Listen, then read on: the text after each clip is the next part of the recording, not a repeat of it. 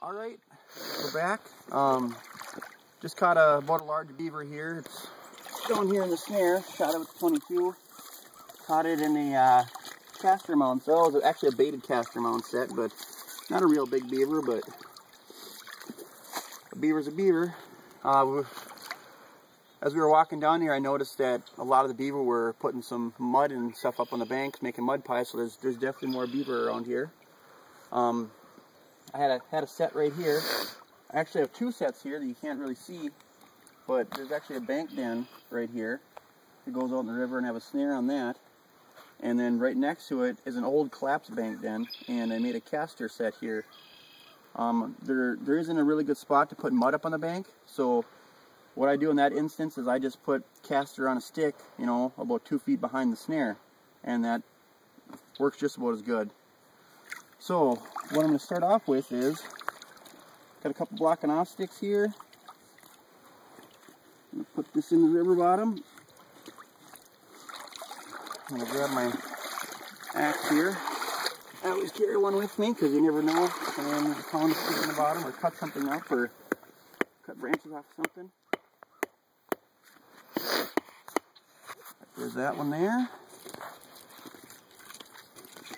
Got a second blocking off stick. Put in that little stick, get away.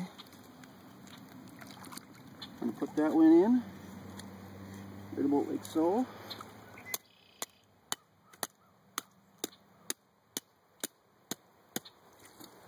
Like that. Then we have our stick that the snare is going to go on. Now I have a snare here, and what I do is I load the snares myself at home, or I can even do it out here. I have a chisel here, and if I'm in a pinch, I can load a snare here in like 30 seconds. But I'm going to run about a 9-inch loop, and what I do is I'll shove this stick in the bottom and have an idea of how far the snare needs to be off the bottom, because this bottom could be rock hard and the stick could go in 2 inches, or the bottom could be really soft and the stick could go in 2 feet. Well, in this case, the stick will go on the ground about 10 inches, so I'm going to place the snare about 10 inches up on the stick. I'm going to set my loop like this. Twist my wire here. If you'll notice on the stick here, I have the actual loop of my wire going up over this. That helps to support the snare. There's also a spring here that you can run over your wire to support it.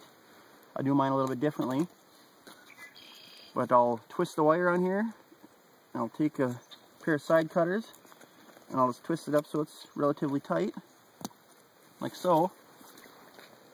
I'll take my wire and I'll just wrap it around the snare, like this, and that's how I like to support my snare. That way there's a nice hold on it when a beaver swims through it.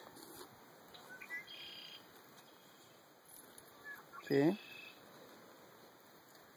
Snare's a little bit big. I'll pull the wire back just a hair.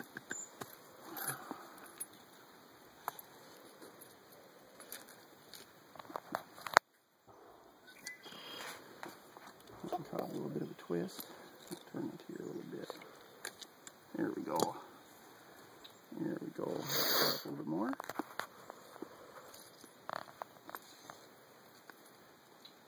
Voila! Got our snare. You know, and with this wire being wrapped around like this, if you want to set your snare up high, you know, you can put the wire like that. You want to put it down low, you can put the wire like that. That's the good thing about wrapping your wire around the snare itself. If you don't want the snare to close if you don't want the snare to totally drop right away, I suggest putting the lock on the side like this. If you want your snare to drop faster, put the snare like that, because then the second you touch it, it's going to drop down. In this case here, I want it off to the side a little bit so the beaver can swim through. So, I'll go over here, right where we're going to trap at. Let's have the snare. I'm going to push this down the water a good ways. Bring my wire up in the air, right about like that. The snare is about 2/3 under the water. The beaver's head only pokes out of the water a couple inches, so this will be perfect. Over here I have a stake drove in the bank. You can use rebar if you want. I use rebar. I use a mix of things, but this is a very kind of a clay bottom in here, and this stake is drove in quite a long ways.